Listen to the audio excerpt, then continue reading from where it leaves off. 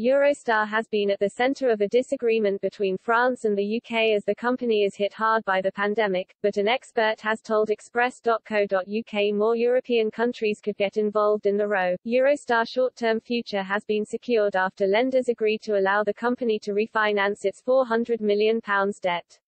A group of banks, including NatWest, reportedly agreed to the deal regarding the loans that were due to be repaid this summer.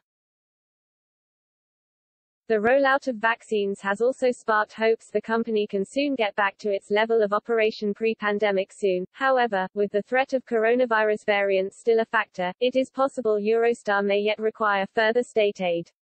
Disagreements over a bailout have already seen politicians in France and the UK clash. There were calls for the British government to step in and help the rail service, but Transport Secretary Grant Shapps rebuffed these demands, saying Eurostar was not ours to rescue.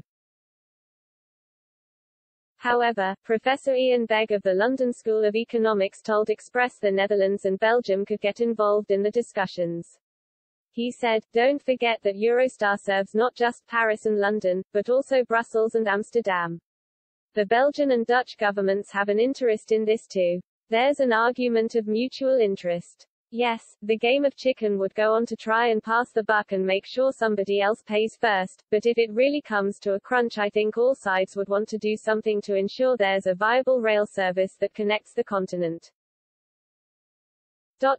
And then comes the question of whether it's done through rescuing Eurostar or letting the market put something else in. Another option, according to Professor Begg, is for the UK to buy back its stake in the company.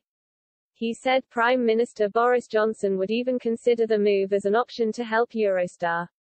Professor Begg said, "One question that could be asked is whether there is a funding mechanism through which the British taxpayer is protected. Or it could be a reversal of what David Cameron did in 2015, and take a new equity stake.